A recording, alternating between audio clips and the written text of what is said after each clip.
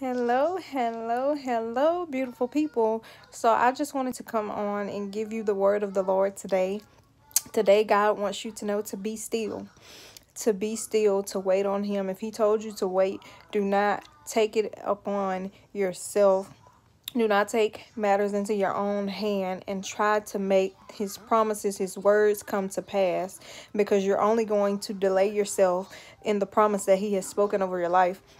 So God wants you to know that His hand will be exalted in the earth. His hand will move in your life, but you have to let Him be God.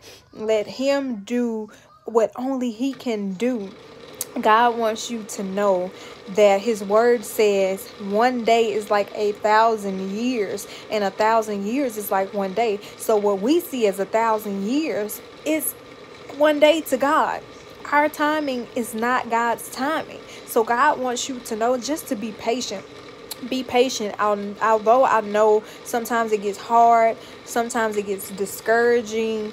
Sometimes you may find it hard to just be still when things start to come up in the desire to want things that you know you rightfully deserve.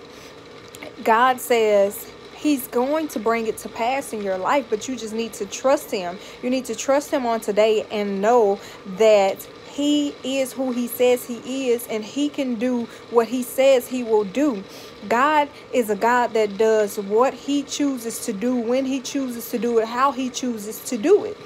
So just trust, keep your faith, and know that God is a man that He shall not lie, and He's not a respecter of persons. He's not the son of man that He shall repent. God's word will come forth in your life because He has to keep His promise to you. So just wait on God. Be still and know that God is working. He's moving, and it's already manifested. You just have to trust and believe. Allow God to be God. Allow Him to do His work. Allow Him to do His job. Allow Him to bring forth the promises into your life. Do not take it into your own hands, because God is working. He's working, He's moving, and He's proving just how great He is in your life. So you guys be blessed. I love you, and I'm praying for you guys.